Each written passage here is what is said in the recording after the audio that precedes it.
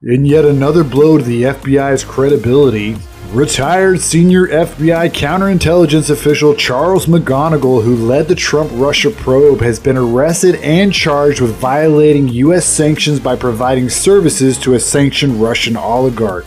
McGonigal and Sergey Shestakov, a former Soviet and Russian diplomat, were charged in a 5-count indictment and sealed in Manhattan federal court on Monday.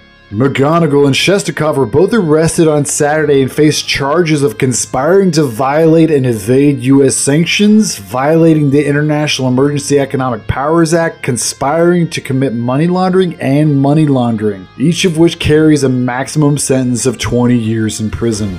The trial is expected to draw significant attention, as it is a rare move by federal prosecutors to bring charges against a former senior FBI official before a federal grand jury. So what are your thoughts?